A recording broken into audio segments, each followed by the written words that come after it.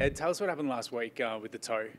Yeah, I was really excited to be back. First main group session since I did my knee, but it's just in a contested marking drill, which I'd done quite a bit of before. And I was with Madge, and Mad, big boy, he loves to push you off. So he pushed me off, and then I came back to kind of jump in and spoil. And I think I just landed on his foot, and it was the end of the drill, so all the boys ran off, and I was just standing there, signalled to one of the coaches and said, this doesn't feel right. My toe just didn't really feel like it was in the socket, which is an uncomfortable feeling. But yeah, it's not too bad now. Like, we had scans, and we've moved on from there. So can you describe the actual feeling? Was it a pop, or was it just, did it feel loose? Or No, I didn't really feel anything when it happened. It was just after. I think in your boot, we wear quite tight boots, and I could just feel the pressure in the wrong spots, and I couldn't put any weight on it. So straight away, you know something's happened then. So I just put my hand up, and yeah, it was really just pressure in the wrong spots, which, yeah, it was a weird feeling and a strange feeling. And what happened when they took the boot off on the sidelines with the docs? What did they see? What did they have to do?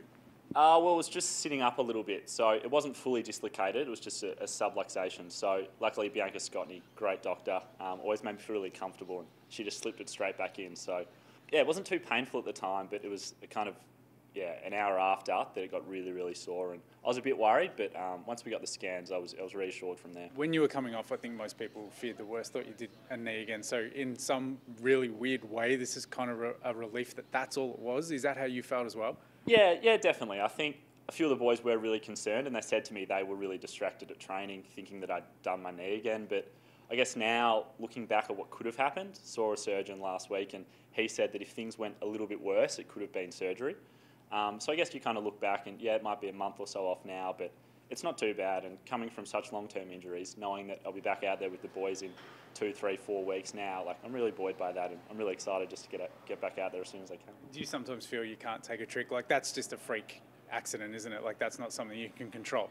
Yeah, I guess it's the nature of my injuries. They've all been impact and out of my control. It's not as if I really feel for someone like a Taylor Garner, the frustration of having the same injury over and over again. So for me, I guess I'm able to compartmentalise and go, all right, I've got this injury. Yeah. For me now, it's a month, and I can just focus on this, and the rest of my body's great. So yeah, it is frustrating, but I guess you kind of just got to, the old cliche, you just got to take it a day at a time. And the nature of this injury, we say I ran yesterday, and I'll run again today, and we can just see how it goes. We don't really have much of a plan, and if I'm playing in 3 weeks, that's great, but yeah, there's no real plan, and we'll just take it how the toe responds. You've got an amazing support network. Your parents, like, they're there pretty much every bump in the road, every up and down. That phone call to your parents probably would have been an awkward one. How did you approach that? Oh yeah, I think I was lucky. The media were there, so I think Laura Kane got on to Dad and just let him know that I'm okay.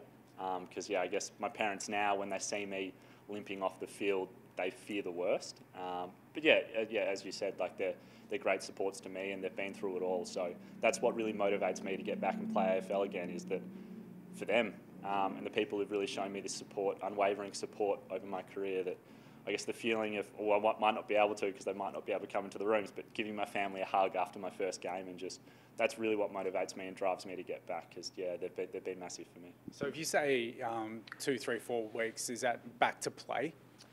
Yeah, I think I guess as I said, like, we'll just take it as it comes. Back running now, going to get outside today and have a run. So hopefully by the end of next week, I might be able to do some skills and then train the week after. So yeah, there's no real time limit, but within the next month, I'd hope to be putting my hand up for AFL selection. It's good news, mate. Thanks for the update. Thanks, Ed.